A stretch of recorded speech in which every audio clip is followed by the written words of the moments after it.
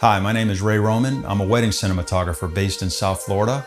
DJI was kind enough to send over the new Ronin-M handheld gimbal and the Phantom 3 drone. So we wanted to take it to an actual wedding, not a fake wedding, and see how it performed in a real run and gun type situation at a wedding.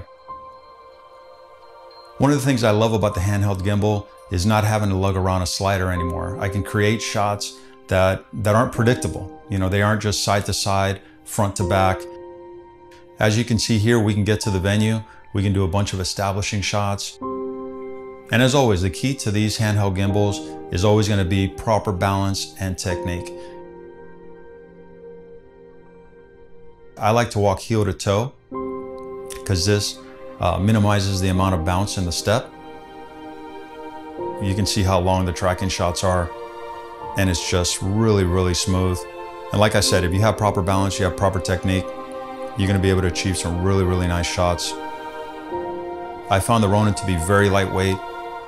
I could manipulate my shots. I could get creative with the shots. This is about half the weight of the original Ronin.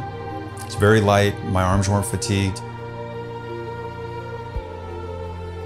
This adds a tremendous amount of production value to our work.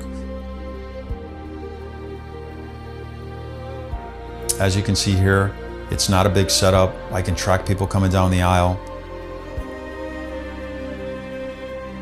And it's very smooth. Very smooth cinematic shots is what we're looking for. One of the things I love about the Ronin-M is just how versatile it is. I'm not tied down to a big rig. Anytime I want to achieve a shot, I can simply just take the rig out of the stand, get my shot, put it back in the stand, and then I'm back on the tripod for the ceremony. On the wedding day, I have to move very fast. I don't have time to be bogged down by a vest and an arm and a traditional rig.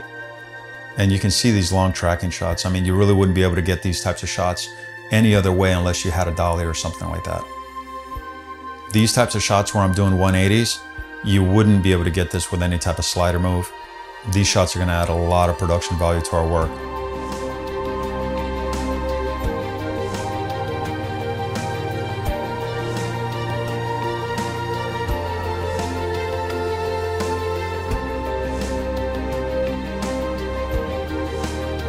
And here the day after the wedding, we went on and got some establishing shots with the Phantom 3.